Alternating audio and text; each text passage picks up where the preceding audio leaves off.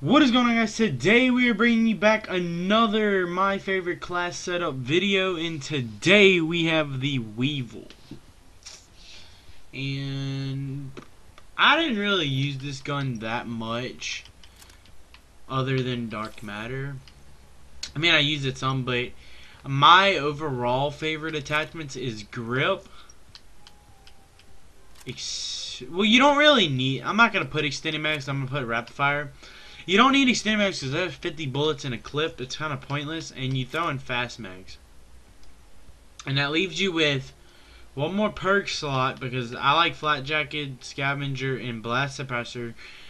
But I do like Fast Mags in here, so for this class, I would definitely take off an EMP grenade, and I would throw on Fast Mags. Where you at? Oh, I got Fast Mags on.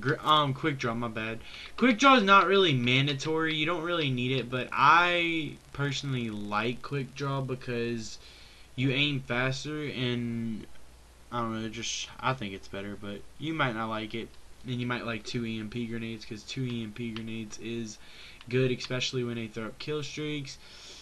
But I think that might be it for this class. Oh well, you gotta use Flat Jacket with this class for sure, because this is like a Russian class if you throw in Rapid Fire. Scavenger, you don't really run out of bullets with this gun, to be honest, because if you're Russian, unless if you're just going on a kill streak, then you should be good.